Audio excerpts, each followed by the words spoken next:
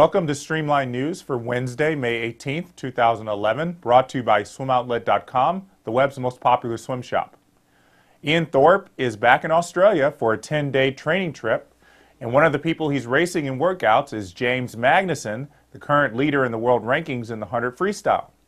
Magnussen said he's looking forward to training with the Olympic legend and knows Thorpe will be, quote, a force to be reckoned with when the Olympic trials roll around next year. Thorpe has lost about 39 pounds since he first dove in the pool in his quest to make the Olympic team 8 months ago. And he told the media he's not fully certain he will swim fast enough to swim the 100 free individually in London, but is definitely eyeing a spot on Australia's 400 free relay. After this visit to his home country, Thorpe will return to Switzerland, where he's now training with coach Gennady Turetsky. USA Swimming announced today a few items regarding the national youth team. First, the team's name will return to being called the National Junior Team, as it was in the 1990s. Also, this summer's Nationals will serve as a qualifying meet for the FINA World Junior Championships, which will be held 1 week after the conclusion of Nationals.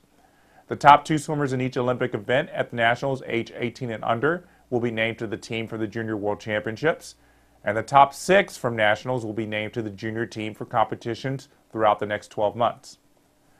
Finally today, Ress and Clement Lefert were named to France's team going to this summer's World University Games. Ress and Lefert's addition to the roster is surprising, given that both were unable to compete in the trials for this team in March due to their conflict with the NCAA championships.